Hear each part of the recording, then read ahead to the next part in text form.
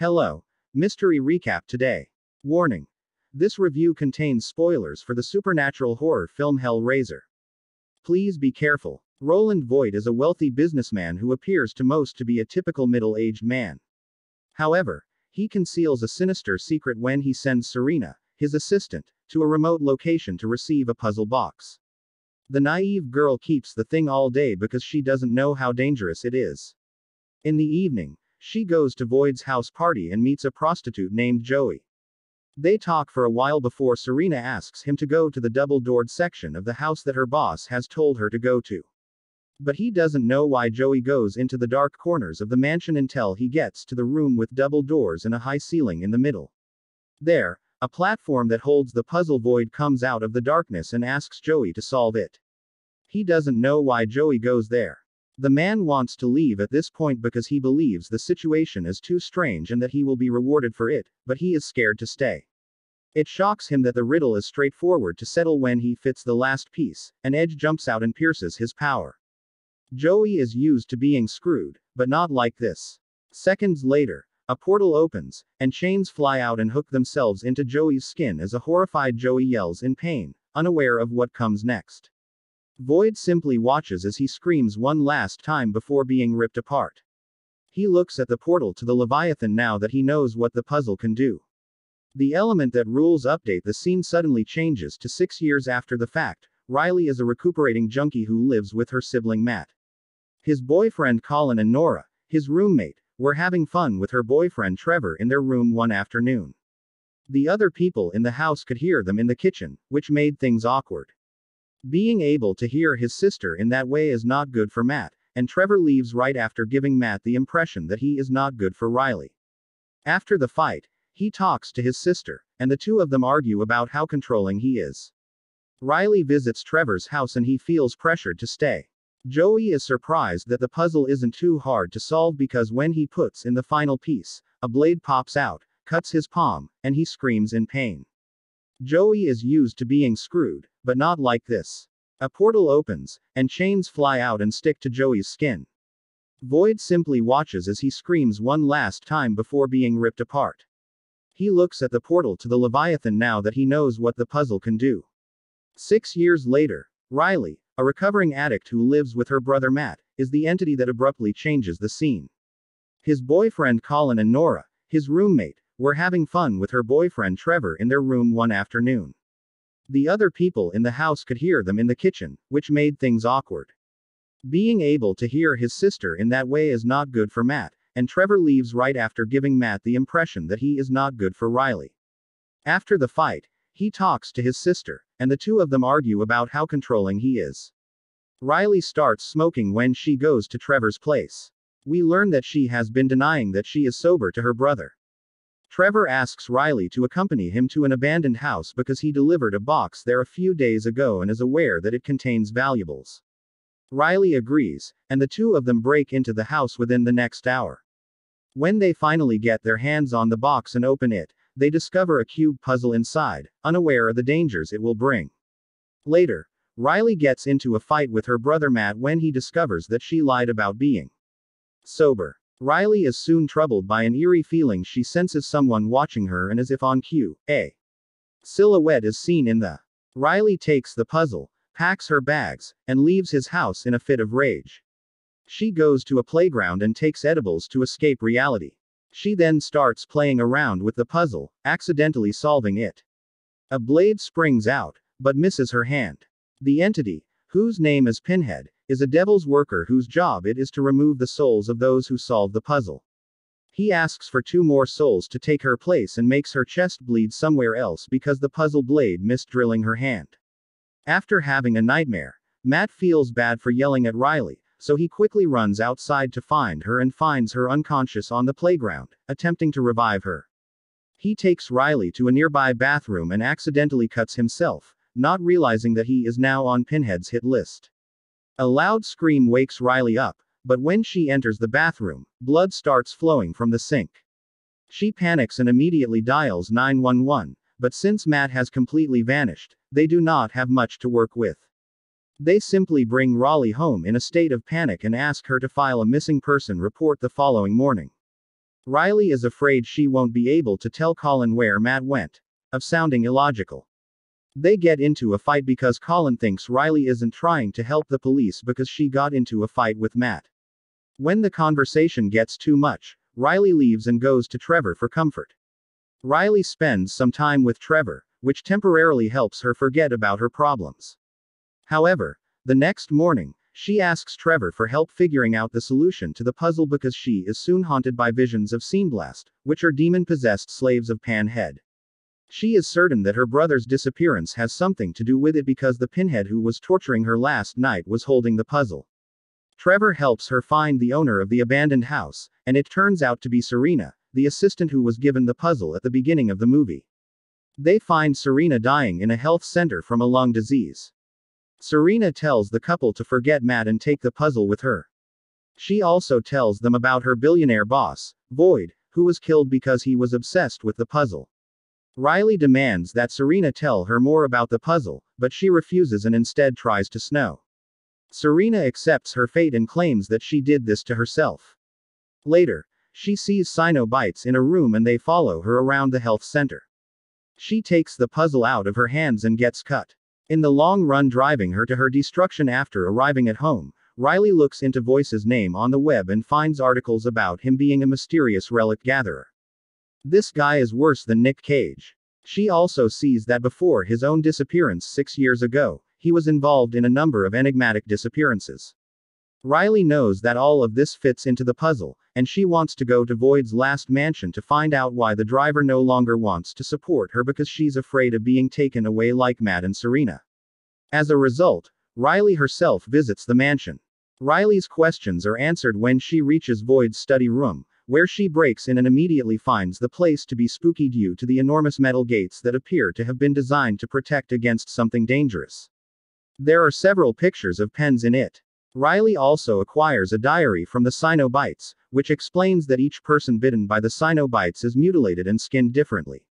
She finds out that the puzzle has 6 different forms, and that the afterlife beings will torture you differently depending on which form you solve. After hours of reading, Riley suddenly hears someone whisper her name. It seems as though Void was after some sick form of immortality that he was trying to achieve through the puzzle. She runs to hug him when she sees that he is irate in the hallways, but when she discovers that his back has been skinned, she retreats in shock and is caught by Colin. Riley explains to Colin what she has learned over the past few hours to Trevor and Nora, who have all come to assist her while Trevor and Nora wait outside. She asserts that the god of hell will grant her a wish for love and life if she achieves the 6th and final form of the puzzle. She intends to accomplish this through knowledge, power, or even resurrection for Furbies. Return Matt. Colin thinks she has flipped out, which disappoints Riley. She goes to show him the riddle, just to figure out she has dropped it someplace in the chateau outside. While Trevor tries to get Nora out of a room, someone else is solving a puzzle in the same room as Nora. The person uses the puzzle to stab Nora and chases her out of the room. A terrified Nora stays on the ground, unaware that the puzzle hurt her. Her doom is near. Colin and Trevor pick her up and take her outside, while Riley takes the puzzle and follows them after they leave. We learn that the man in the walls is Void himself. The trio takes Nora outside the mansion to their van as they try to drive away from the mansion. While they are driving, a sudden force causes them to lose their way and panic sets in as the puzzle begins to move, which tosses them into dread. Obscure to the way that the Sino-chomps have begun their execution, the threesome drives in dread, not understanding what the correct way is. Nora, on the other hand, is taken in by the Cenobites and ultimately dies there. Through Pinhead, Riley recognizes the situation when he sees Pinhead's reflection in the mirror. Their van crashes, and when they get out, they find Nora gone. On the way back, Riley meets Pinhead, who offers Matt's resurrection in exchange for 2 more sacrifices. Riley declines, but while they are talking, she gets stabbed and is now known as Pinhead. After that, he informs her that it is either her own life or the lives of 2 others. The group eventually returns to the mansion after a Cenobite appears. The trio takes Nora outside the mansion to their van. As they attempt to drive away from the mansion, a sudden force causes them to lose their way while driving. Panicking, the puzzle begins to move, and Colin falls down in fear of what is ahead. However, the Cenobites leaves him for the now marked Riley, which, despite the fact that the Cenobites have begun their execution, sends them into a state of terror. Nora. The trio drives in fear because they lack direction. On the other hand, she finds herself being bitten by Sino, and she ultimately meets her death through Pinhead. Riley sees Pinhead's reflection in the mirror and understands the situation. As a result, their van crashes, and when they get out, they find Nora gone, but on the way back, Riley meets Pinhead, who offers Matt's resurrection in exchange for 2 more sacrifices, which she rejects briefly while Riley is engaged in conversation. Riley is stabbed, and she is now marked. After Ben had informed her that it was either her own life or the lives of 2 others, the group managed to return to the mansion before a Cenobite pursued them. Despite failing to catch up to the other 2, Colin collapsed from fear of what lay ahead. Riley, who refuses to give up any of the other 2 as sacrifice, solves the mystery and stabs the Cenobite, leaving him for the now marked Riley and the synonymous injured Trevor. The 3 finally return to the mansion after he passes away. However, there is still no guarantee of their safety. Riley locks the metal doors after realizing the structure that surrounds the entire mansion and keeps the Cenobites out, leaving an injured Trevor being harassed. Colin and Riley then set off on their own to find a solution, and now the alone and resting Trevor receives a visitor who turns out to be empty. In addition, it is revealed that Trevor, who was portrayed as a lackey, has been looking for people to sacrifice to the box, including Riley, where a device attached to void the twists causes him pain. He then presses on Trevor's wounds, tells them to speed things up, and offers sacrifices to get his reward because he has no more patience. Riley and Colin moved Trevor to control the switch, and then Riley offers herself to Pinhead. However, she actually uses herself as bait to entice and ensnare a Cenovac. They successfully capture one, but Riley misplaces the artifact during the process, interrupting everyone's day. Various sides of the metal enclosure, Colin goes to track down it. But it doesn't work because Void does it faster and stabs Col an instantaneous shock at the existence of Void, Riley tells Trevor, but he doesn't seem bothered by it. Today, our writer has amazing words. After that, Riley finds out everything Trevor did for Void and how he was with her with the intention of giving her up. She also learns that Void was able to solve the 6th puzzle 6 years ago and was granted a wish by the god of hell because he wanted a new pleasure sensation, which led to him getting the body-attached device. As the puzzle reconfigures itself, as it does each time the portal opens for yet another sacrifice, she discovers that the truth behind any reward offered by the Sceneblast is pain. On Void's command, Trevor opens the gates. Riley lets the Sceneblast in and begs Colin to run, which he does, but Shinobi takes advantage of the opportunity. When Leviathan appears in the sky, Void fails to keep an eye on Riley, who steals the box and locks all the gates, trapping the cinema by demanding that he be released from the gift. Opens the door and goes to Colin, who has the Void turned on him. He then gets down on his knees and asks Pinhead to let him die so he doesn't have to suffer anymore, ensnared and nearly ready for mutilation. Riley arrives at the scene and informs Collins of another sacrifice in lieu of Colin Raleigh's visit to Trevor. Colin screams in pain. The synagogue immediately releases Colin and captures Trevor, who was initially sent by the Void to prevent Col from escaping and stabs him. Riley is successful in rescuing Colin from the torture, despite being mutilated right away. In the meantime, Pinhead is being untruthful when she requests anything but the gift from Void. She tells him that no gift can be taken away, but she also tells him that an exchange is possible and that they were wrong about him. Thought sensation and that he did everything for power rather than pleasure. Void decides right away to exchange his gift for Power Pin, then takes a step back and lets Leviathan provide him with his final salvation. Without a doubt, the metal device falls off his body and his wounds heal.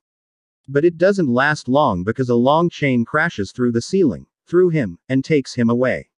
Everything collapses decisively, and Riley goes to the movie. They offer her a reward for completing all of the sacrifices, but she declines because she has already learned from the Void how everything is twisted. Matt, her brother, calls to her about it. This should be the manner by which the Corona program became known. She tells them that she accepts his death, and the Sceneblast let her know that she has chosen to be a guest of lamentation. She leaves the artifact on the floor because she wants to live with the guilt for all the sacrifices she made. When Riley and Colin return to the van, Colin questions her about whether or not she made the right choice, but Riley stays naked. When it's all said and done, quietness. Should I proceed there? In the final scene, Riley remains silent. The void awakes naked, without hair, and trapped. After that, he undergoes a brutal transformation into seythe. Anaba before receiving the power gift that he truly desired. Turn on notifications. Please subscribe for more videos like this one, and like the channel to support it. I appreciate your attention.